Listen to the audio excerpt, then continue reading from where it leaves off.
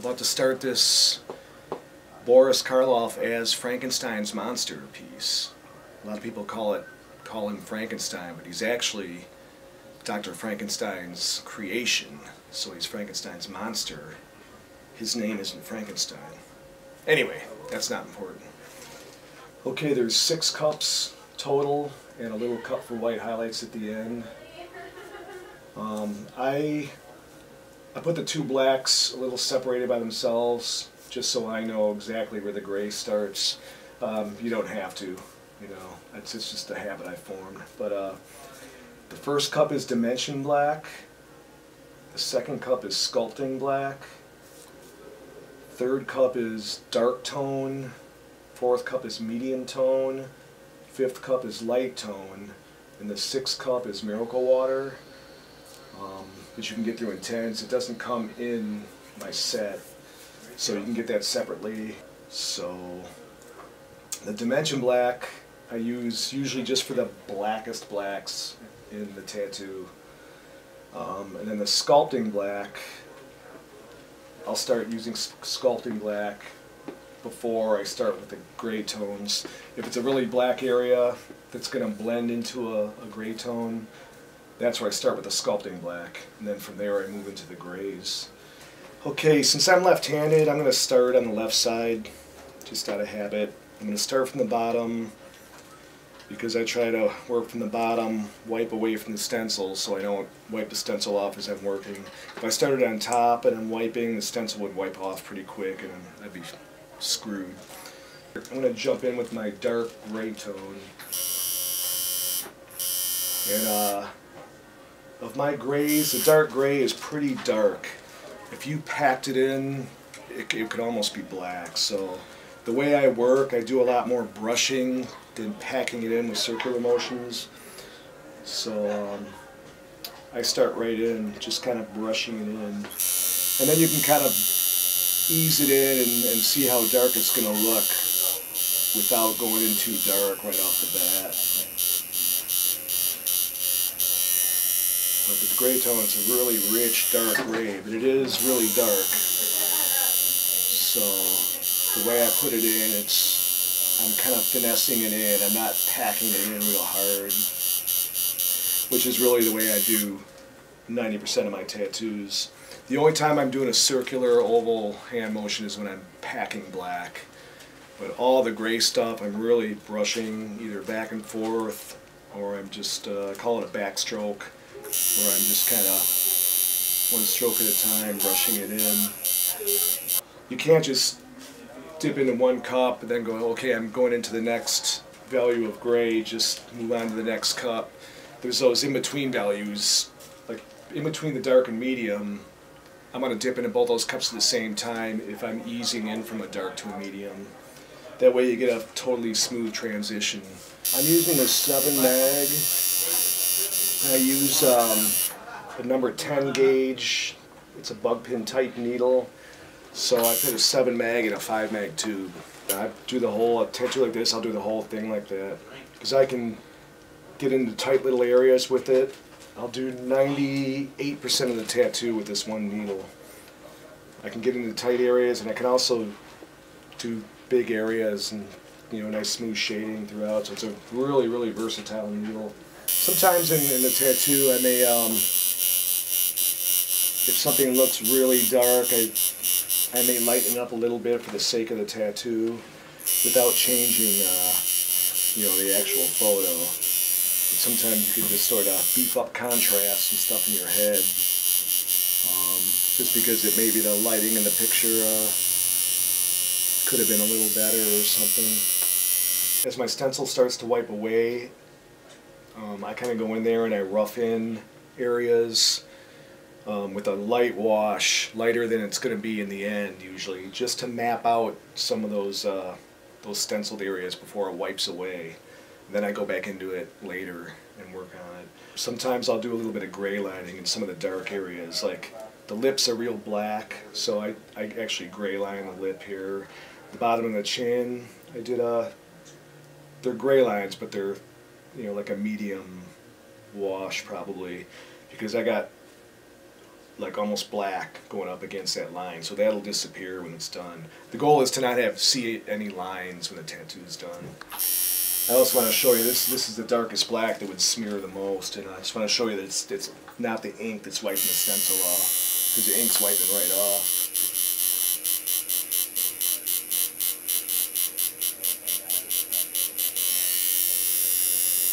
See, the ink wipes right off, there's no smearing. So that's not what's causing the stencil to come off. So I'm just packing Dimension Black in here. This is like a shadow on the dark side of his face. It's really dramatic lighting in this picture, which is awesome. I love high contrast. Now I'm blending a little Dimension Black, about half and half with my Sculpting Black. I'm kind of dipping equally in both cups because I'm blending the Dimension Black into it's going to go from Dimension Black into Sculpting Black into the dark gray, into the medium gray by the time I get to the other side. So it's a gradual dark to light area of his shirt. So right now just a little bit of gray lining. Normally when I want to gray line super light lines, just for reference there, I'll do a quick dip in my light tone and then I'll run it in my water cup. So it's almost all water, just a touch of gray to leave a little bit of a line there. Okay, I'm going to start working on this darker side of the face. Lots of blacks in here, lots of dark grays. I'm going to start roughing in some of my values I have in the stencil a little lighter than they're going to be when it's finished. Just rough it in real quick and then and start working that area. I'm going to use Sculpting Black instead of Dimension. It looks like the hair up here is a little bit darker than the actual shading, even in the dark shadow areas of the face. So I'm going to use Sculpting Black here and save the Dimension Black for the black up in the hair. So now that I got this dark side, the bottom part of the face roughed in, I'm going over it with a lot of touch of Sculpting Black, a lot of the dark tone and quite a bit of the medium tone, and getting a lot of that dark stuff shaded in. Hair in general though, it's a lot of, I'm really just sculpting out chunks of hair as opposed to a zillion individual strands. And then sometimes at the end, and then he has it too, like around the sides of the head, you see a couple little loose strands here and there. I'll use one needle off the corner of my mag, and I'll go in, and sometimes with a medium tone instead of a black, and then just sort of cut in a couple little hairs here and there. If I see it a little bit in the picture, I'll just do a little bit of it in tattoo. It gives it an overall realistic effect. But hair, I think, is one of the hardest things to do for me, doing a portrait. Now I'm going to finish up the forehead, and I'll be using mostly the light tone and the light tone with water. Coming off the dark side of the forehead, I'm going to be blending black into dark tone, into medium tone, to light tone, and try to get a nice smooth blend. So the forehead has a bit of all the tones in it. Doing some wrinkles in the forehead with my mag, so I gotta turn it a certain way, and I can only do it from an angle like this.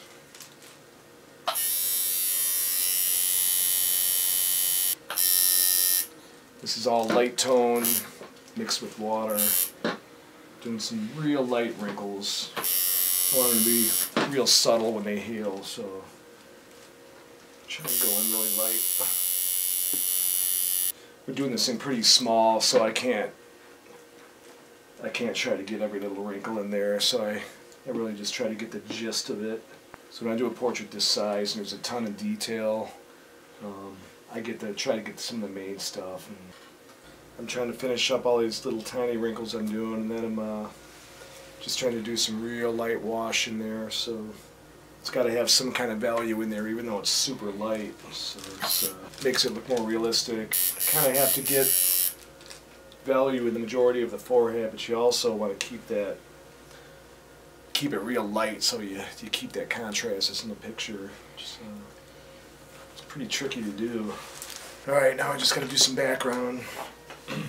With the background, I just want to I want to highlight like the top of the head. I want to just do background that comes right up to the top of the head, and that creates that top edge. As it gets darker, the background is going to go from probably a medium gray, into the light tone, and just kind of fade off, and just do a little bit over here. I might do a little bit of light wash over here, just to balance it out, even though I don't really need it over there. In the back, I'm just going to do enough to need a dark background against the ear and the bolt on this side. This side's real light, so it needs a dark background. This side doesn't need any background, really, but I'm going to get this background into the back just a little bit and around the top and see how it looks from there. Okay, now I'm going to dip in the dark wash and the medium wash at the same time and start to lighten up this background as I come out farther. I'm dipping straight into the medium wash, trying to get a gradual blend and get lighter as I fade out farther. And just now I'm dipping into the light wash. And as I get closer to his jacket, I want a real light wash so it's lighter than his jacket. But around the ear and the bolt, I wanted it to be darker to make the ear and the bolt pop out. I'm kind of playing with the background from dark to light.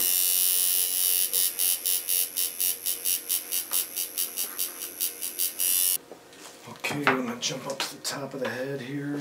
I'm going to come in with a medium wash. Medium wash and light wash mix. Now just straight light wash. I'm doing some real light strands of hair up in the highlighted area, the flat top of his head. There's you can see some real light wisps of hair going across there. So I'm just getting a few of those in there. I'm going to do a little bit of white. This piece doesn't really call for much white, so it's just going to be in the metal in his head, and just a touch in one of his eye sockets. Can you stand up?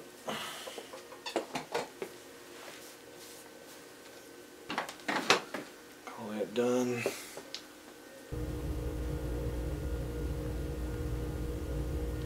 So with this piece, I started like I always do with a portrait, from the bottom. I'm left-handed, so sometimes I tend to start on the left side. It doesn't matter. So I started with his coat, got that chunk of coat done, came over, did his shirt, worked underneath his chin, and then I came over and did this whole, this side of his coat on the right side. So I got the whole, I framed in the whole bottom part underneath his head, his shoulders and his shirt. And then I started with the chin, and I kind of worked my way up. I kind of just roughed in some of the grays. The stencil was really light, so I kind of just roughed everything in, and up to about the nose. And then I started working this whole section here, and then just kind of worked my way up. And I was using every ink that I have. I started off with some Sculpting Black in here, and I used like a medium tone in the jacket part here. I used a little Dimension Black in this little black crevice here, and then when I did the shirt, I pretty much used a medium black for that, with some Sculpting Black around the darker edge. Up in here, like the darker side of the face is over here, so under his chin it was just solid black, so I used Dimension Black in the blackest part, blended that out, and then blended Sculpting Black from there, and then I blended the Sculpting Black into a dark tone into the medium tone, and I started on this side.